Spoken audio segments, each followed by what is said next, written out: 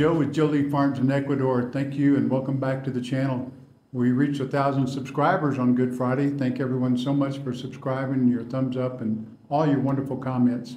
So I'm here today with Franco Mangrini, and Franco is the owner of Mama Silvia's restaurant here in Vilcabamba, Ecuador. Franco, thank you for having us today. Thank you for having me. Yes. So Franco, tell people where you're from, how you came to be in the restaurant business, and why you even do this. Well, let's make a long story short if I can. I'm a Florentine from Tuscany, Italy. On my mother's side, the family goes to the 11th century, so I'm a real Florentine. And I've been living in Florence for 24 years. I'm 65, then 21 years in the States and 20 years traveling. How I got here, it's a funny story because I was living in Alaska where I was doing consulting for restaurants. And my mother, I have a brother who lives here, and my mother came here to Ecuador, but they were living in Malta. And to make a long story short, she wasn't feeling well. I'm the baby of the three sons. She started calling me, and from Alaska, I flew here. And a friend of mine in Alaska said, bring your mother to the Valley of Longevity, Vilcabamba.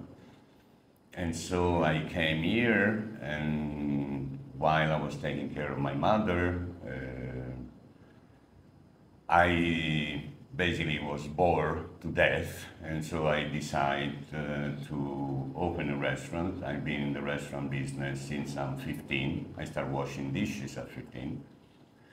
And I opened Mama Silvia 12 years ago, been open for 4 years, then I got sick for an allergic reaction to antibiotic, and then 4 years ago I decided to try again to see if I still had the passion to deal with customer and client, people in restaurant business understand what I mean.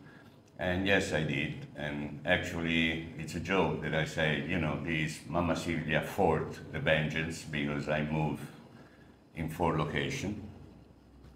So we got here, and why do this? First of all, because I will never be able to be a good retired person. I will get really bored. And also because as everywhere else in the world, you know, there is unemployment and you need to create jobs. And it's my way of contributing to the Ecuadorian community by creating jobs. Where I learned to cook, I learned from my mother. My mother was born in 1924. She learned from her grandmother.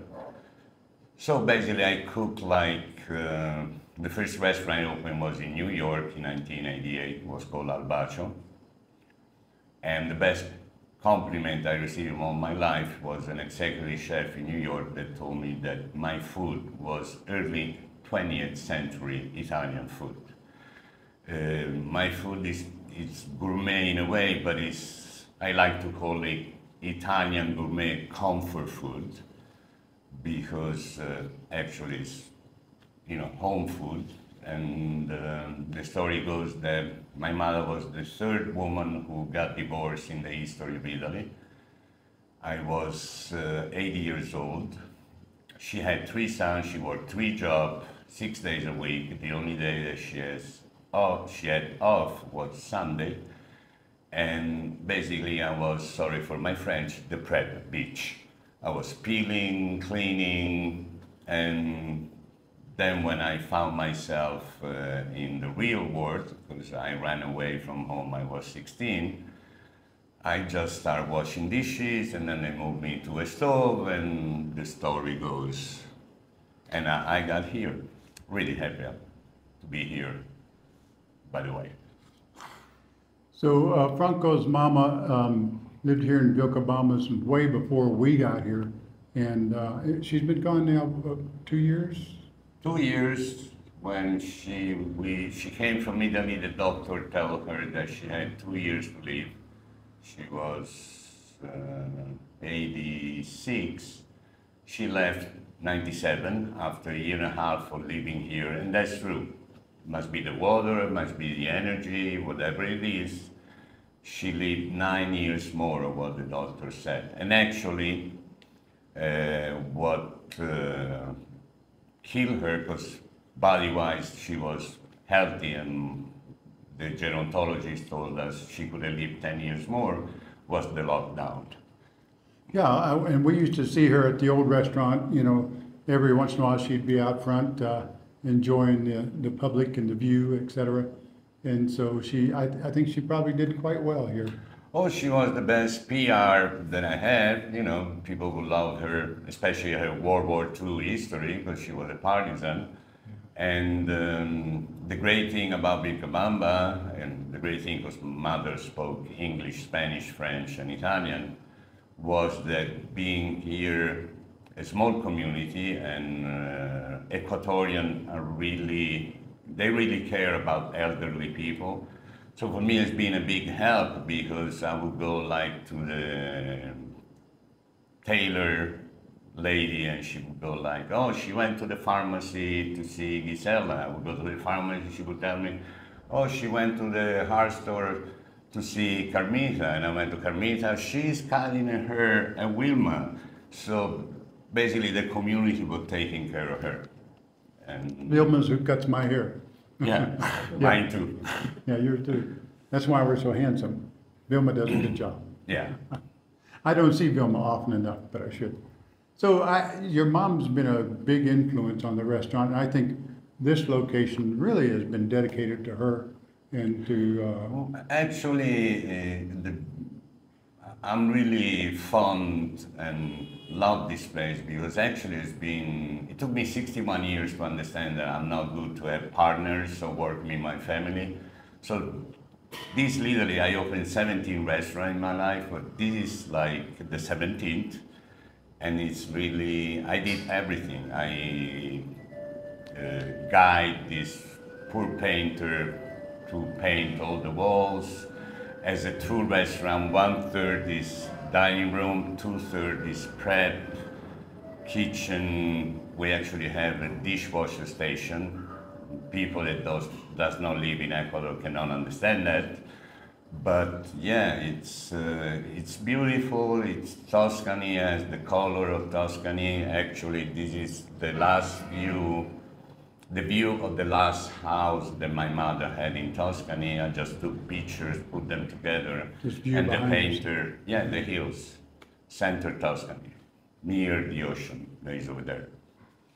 So tell us a little more about your food. What kind of dishes can people expect when they come to your restaurant? Well, as a good Italian, you know, big part of our menu is pasta, and I'm proud to say we do our fresh pasta in home. We have 6 different ravioli, mushroom, meat, salmon, shrimp, and another one that I forgot.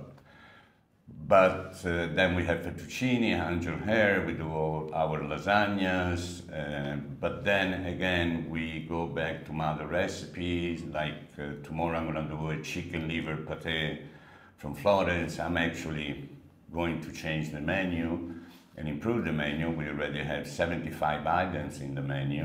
We have salmon, grouper, pork, lamb, beef, and mostly our recipe from Tuscany.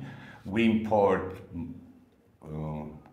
good Italian food. There is a saying in Italy, good Italian food, it's easy, Italian ingredients.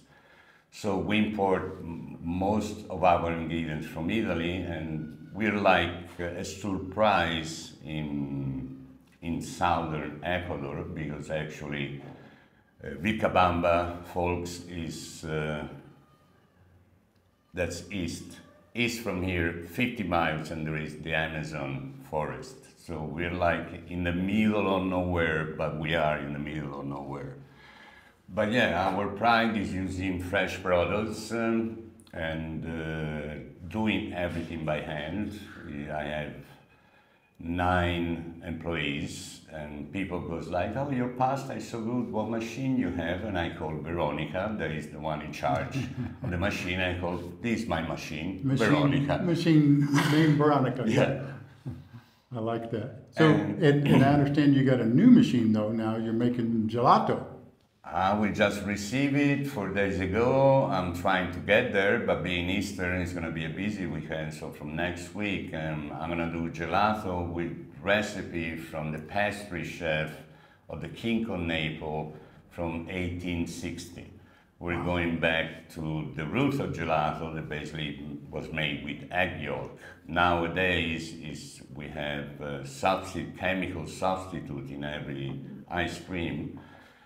And we're gonna go back there and see how it goes. I'm really excited. Most probably I'm gonna gain a lot of weight because it's my favorite food. And you need a taste tester, right? Yeah, I know. You're first on the list.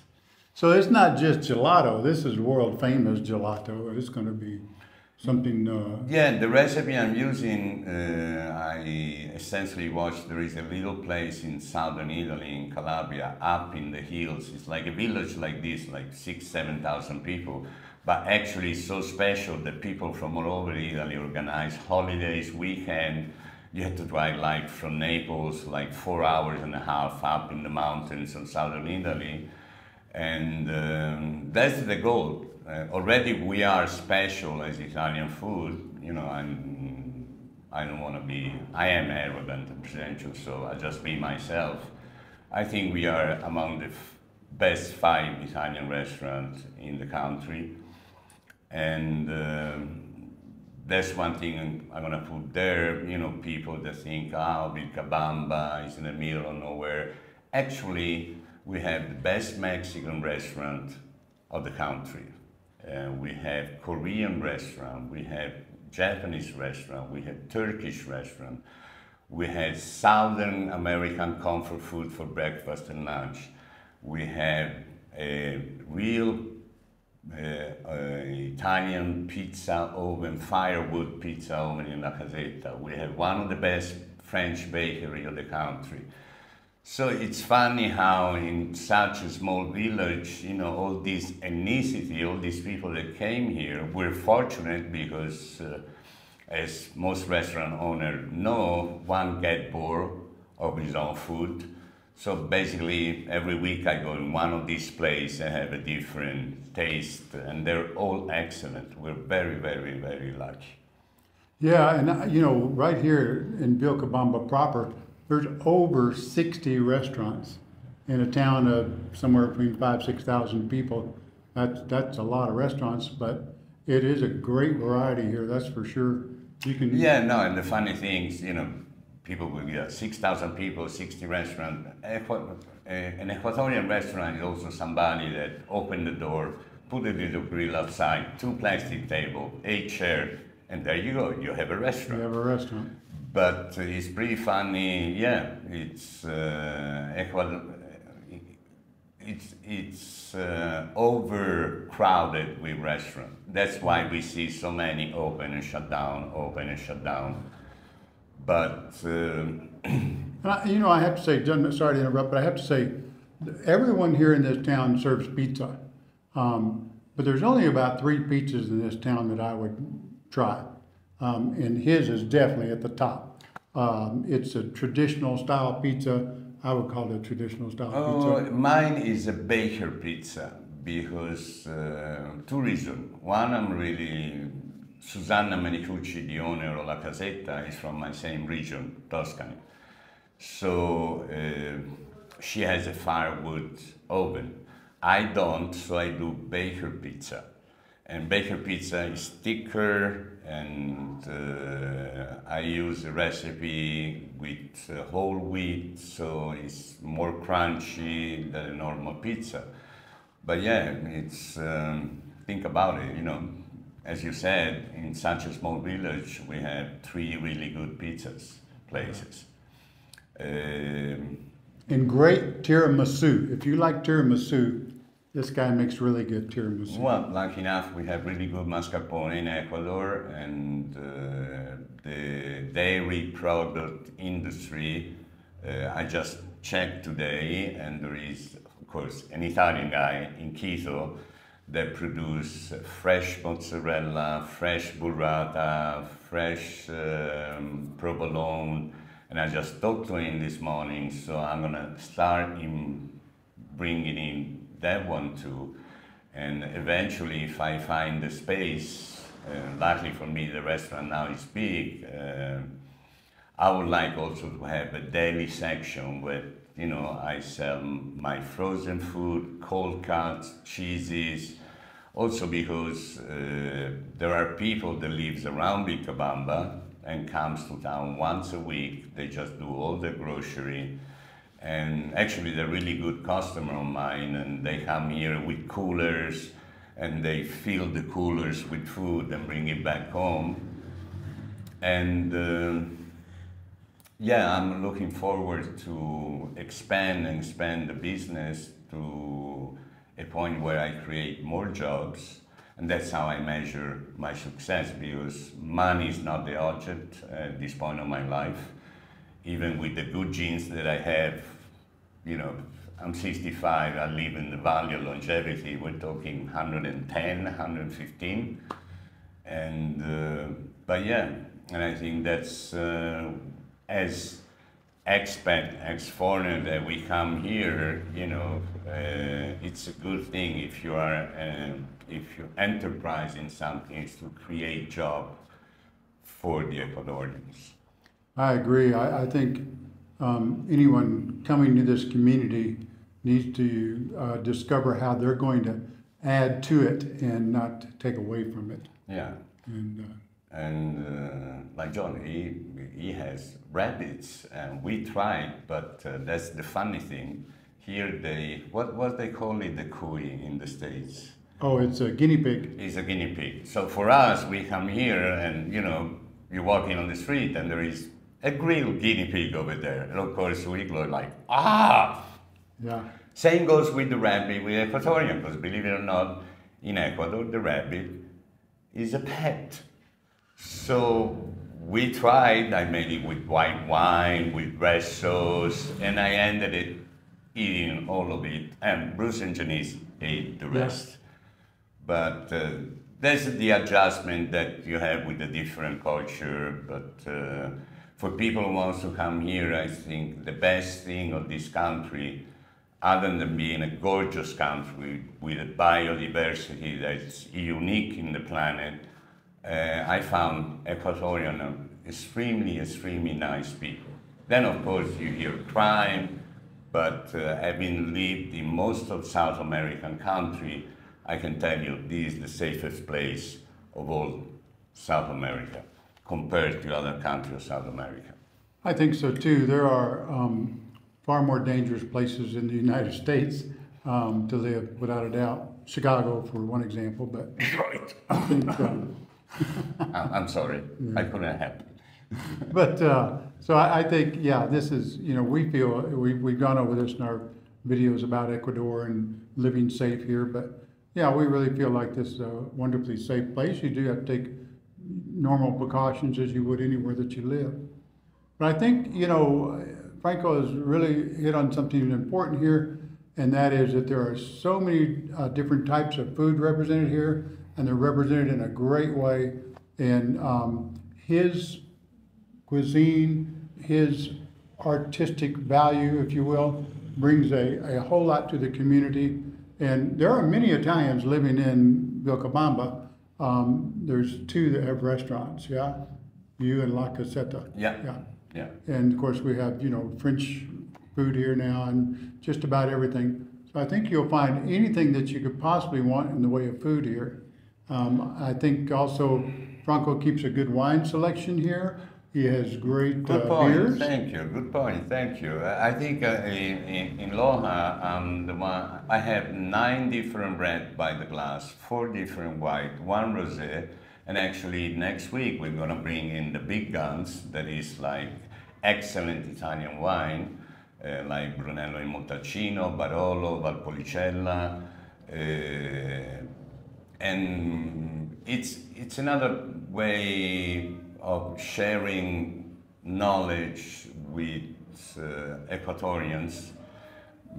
As you remember, like even in the States in the 80s, there was not a wine culture. In the States, wine has been starting in the 90s. People really start becoming wine connoisseur, pairing the wine. So it's fun how, for me, it's really fun sharing with Ecuadorians, especially the knowledge that, you know, there is a special wine for lamb, there is a special wine for fish, there is a special wine for pork, and helping them increase their knowledge of culinary culture. And yeah, it's talking to you, it's funny how we give for granted by living here, us, it's like, oh yeah, but we're really lucky. I mean, it's the diversity of food that we have here, not to mention, you know, the ingredient. If you know how to cook in Ecuador, you come to this town, and believe you me, your budget of grocery, it's compared to the States, especially for me, I used to live in Alaska. To make an example, a bell pepper when I came here 12 years ago in Alaska was $5. Today, $5 of pepper, I think I'm gonna get like 35 peppers or 40 peppers. Yeah. So it's, if you're thinking about your budget and coming here, I mean, you don't have to worry about spending a lot of money in food if you're able to cook at home, because literally it's heaven here. Not to mention, most products are fresh. We have a side of the market that is organic, mostly expat, another way of foreign people to bring knowledge to the Ecuadorians and also Ecuadorians. And then you have the Sunday market as well, and the prices are unbelievable. And I think a lot of Franco's customers are Ecuadorian, especially on the weekends. You'll see Lojanos packed in here, and yes, that's I think they've come to really love his food. It helps my fluent Spanish, but yeah, it's and I've been doing some advertising for the restaurant in the last 2 weeks, and I really make a point to the Ecuadorian community. We have this town that is, 250,000 people, Loja, more or less. And it's so funny because in a 40-minute drive, they can actually do traveling with their palette around the planet. And again, you know, look us up, Vilcabamba on the map, you understand what I'm talking about. We're really in the middle of nowhere. And really going to be a big help to him, because soon I'm going to teach him Italian. Thank you. Yeah, because I speak dialect, you know. Just I gotta have a Texan coming and teaching me Italian. Yeah, need a Texan just to come here and bring problems for him. Well, I hope you'll try Franco's restaurant when you come to Vilcabamba. If nothing else, you've got to meet this guy. He's special. He has a great sense of humor, and he's well educated in a lot of subjects that are near and dear to my heart. Has a great dessert selection here. Someone that makes his chocolate cake is very close to me. Yeah, and also now that you mentioned, the funny part was the person very close to you. She called me and she was like, "What about if I do a lemon pie?" And I said, "Bring it on." As you know, nowadays you have to put photos on social media here and there. Basically, the cake arrived at 11 o'clock in the morning, and by 6 o'clock, it was gone. I didn't advertise. The person really close to you did not advertise. It was like one after the other. Wow, you got lemon pie. So yeah, the selection dessert, other than the chocolate cake that you mentioned, the lemon pie, we have tiramisu. We have gluten-free lemon tart. We have, we call it the secret of Mama Silvia. It's a semi-freddo chocolate with hazelnuts. And we have another one that's, see, my age shows up that I forgot. But yeah, we have 1, 2, 3, 4, 6 different desserts. And soon gelato, 7. And soon gelato, yeah, and I'm gonna start small, but the goal is to, I'm being friendly with my neighbor next door, and he doesn't know that I'm looking actually for, this guy next door sells cell phones, but I'm looking for him for another place where to move him, so I can do the deli and gelato just next door. Yeah. I'm mischievous, I have to admit. Well, amigo, gelato es muy importante. Muy importante. Yeah. See? Spanish. This Spanish is amazing. Soon Italian. Soon Italian. Okay, well, thank you all so much for tuning in today. Hope you enjoyed it. And come see my friend Franco here in Vilcabamba. You're going to love his place.